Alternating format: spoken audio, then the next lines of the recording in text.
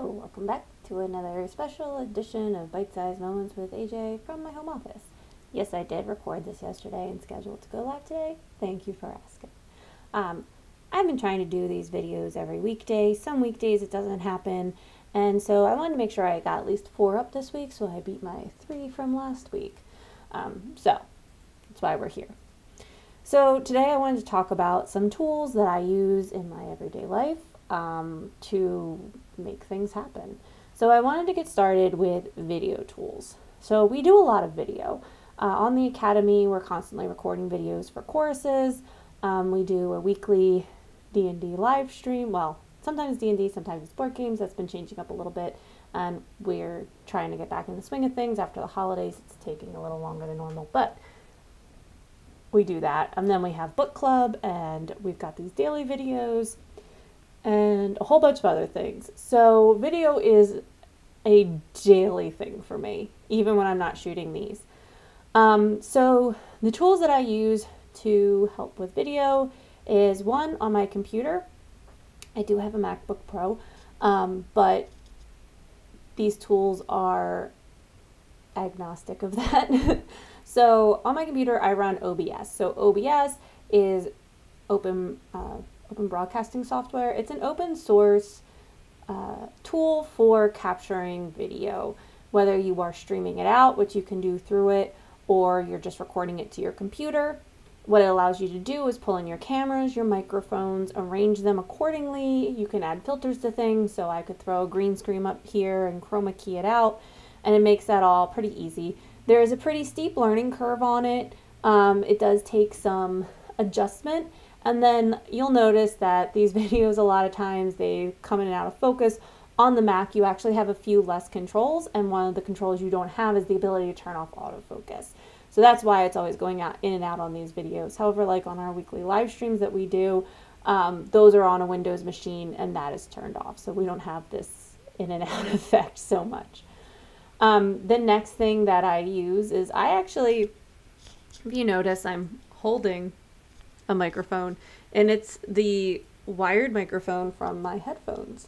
I found that microphone, since it's set up for video conferencing, actually isolates pretty well. I do have a Yeti, and I do like the Yeti, but it picks up a lot of ambient noise, and especially here at my home where my kid's downstairs and there's a lot of stuff going on, it just picks up a lot.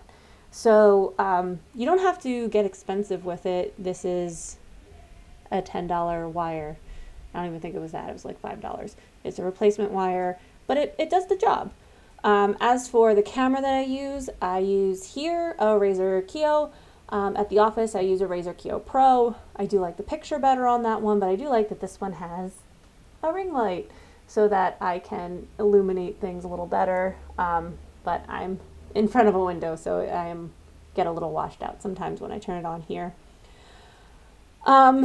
And then I also use my Stream Deck. So I have come to use my Stream Deck for everything. It is both a video tool and a productivity tool for me. I do a lot of web development, which is a lot of copying and pasting with content, especially as we're building out the pages for people. So I have hotkeys set up, and with the Stream Deck, I can easily change scenes on here. In the book review I did the other day, the slideshow on the books, that's what I was using to advance the slides. I can use it to change scenes in here. I can use it to change settings, to start and stop the recording. It's a very powerful tool, and that's why I rely on it for everything. I actually, at the office, I've got the 16 key one. It's the biggest one. And then here at home, I have the Stream Deck app that I use, which is just a little 12 key. That one's 12. That one might be 32. Maybe 32 key. I use a little 12 key one here that's on my app on my phone, and I pay a small subscription fee to have that. Could not live without the Stream Deck at this point. It goes everywhere with me. And then if I do need to edit, I use iMovie. A lot of video people use Adobe Premiere or things like that. But iMovie comes free on your Mac, and it's good enough for the amount of edits I am able to do. As I move forward with video editing, I may expand out, but for now it suits just fine. That also I can use on the Stream Deck to like split clips and things like that. Next up is Canva. So Canva is also something that I use for video editing. Video on Canva is very recent, and I mainly use Canva to make thumbnails, and I use it to sometimes do like little animations and things that I then bring into iMovie. I don't do a lot of the video editing directly in there. However, Canva is a great place to kind of pivot into some other tools that make my life easier on a day-to-day basis. So Canva is like drag and drop graphic design. Our graphic designer uses it mostly, and like definitely having the eye for it makes a huge difference, but it's nice to be able to go in and make simple edits or resize an image, especially so like I don't have to pay for Adobe Photoshop that way. I have everything that I need for my skill level on Canva. It is free, but with limitations. And then if you pay, I think it's $14 a month, you can get a pro subscription, which really is very much worth it if you're doing any level of content creation. And then I'm going to go over to some productivity things. So I mentioned in yesterday's video, Monday.com. That is what I love to use for project management. It's very simple to use. It's very customizable. You can set reminders, you can track time, you can assign people, you can communicate through it. We even have it set up that when we close out a task, if there's an email address attached to the task, it automatically sends someone an email that says, hey, this is done. Great tool. It is a paid tool, but if you are trying to, manage a team, it makes things a lot easier. Leads us to Slack. Slack is, we use the free version at work. We are a relatively small team, so we don't need a ton of users. Slack makes it very easy to communicate, and it makes it very easy to turn it off. Unlike having everybody text each other, we can choose when and when not to engage in Slack. So it is helpful for being able to communicate quickly, as we do have employees that work primarily from home, so that we don't have to be jumping on calls every time we need to ask a question. And then my kind of fun tools that I rely on every day, other than the reminder app in my cell phone, where I can just talk to my digital assistant and have them remind me in an hour that I need to do something.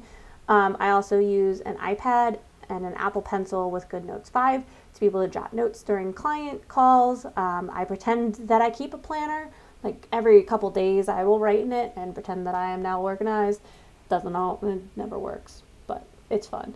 I write stories in there. I also use Nebo, which is a notebook that does automatic handwriting recognition and